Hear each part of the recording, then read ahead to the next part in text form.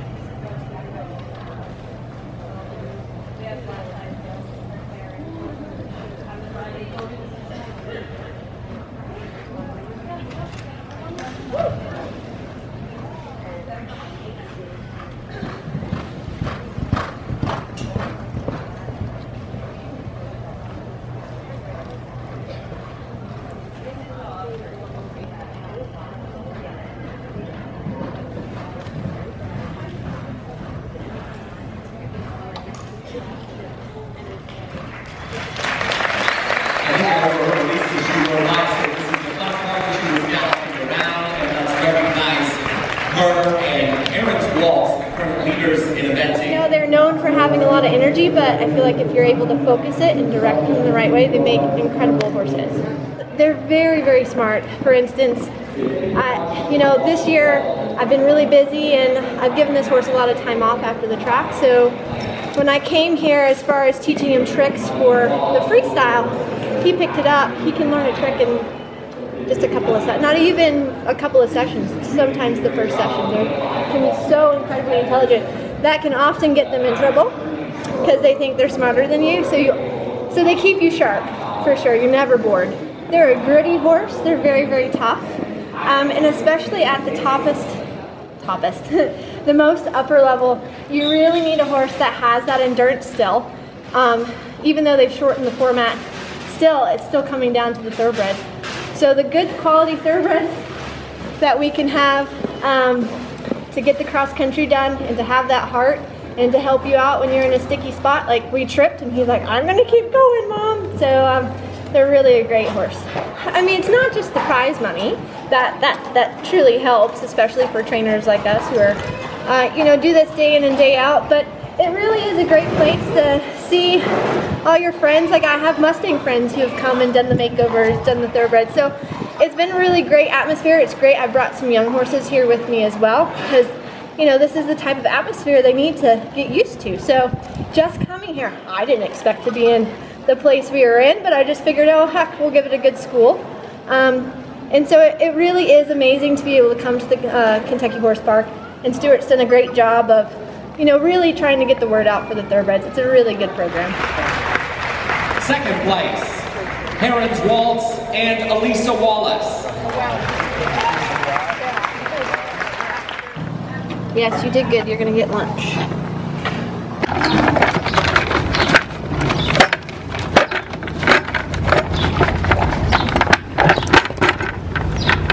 You love that Buckeye. So much safety.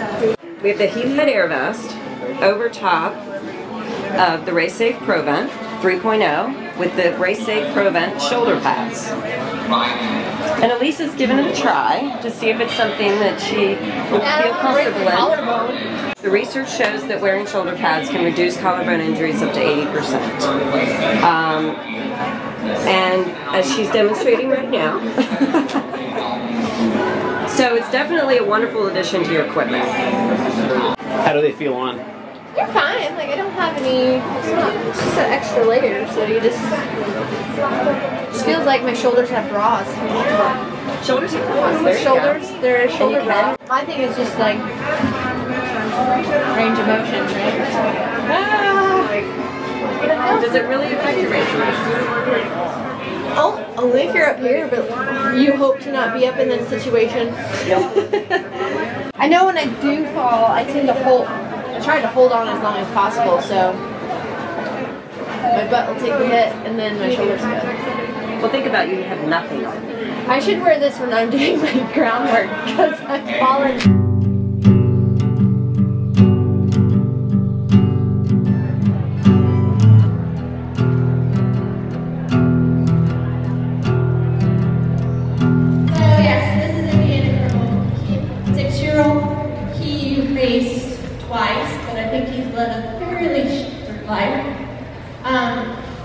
So this is the first time coming into the Kentucky Arena, and he is a bit on the chicken side, but I thought it would be good for everyone to kind of see the beginning product instead of the finished product, and how we can build the confidence on these young horses and make them braver.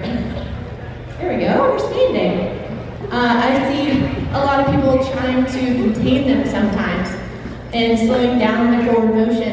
And oftentimes if you just allow and let them keep trucking forward, stay in control, of course, like on a circle, it will help them settle down. So we're going to do a couple of little cues. I have two students in here, both with younger horses than mine. Except they look a lot more trained.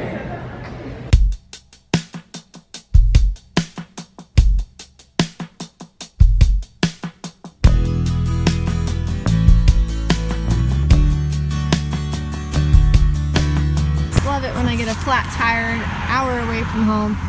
Oh well, it's been worse before.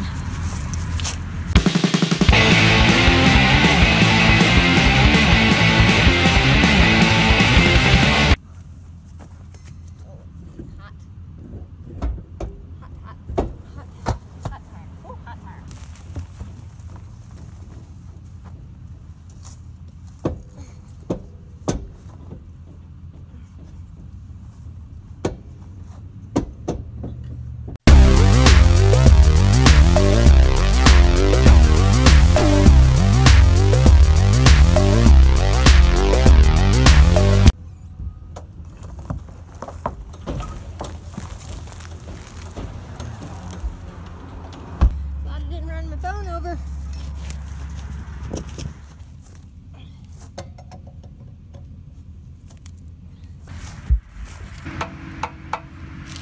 Hot.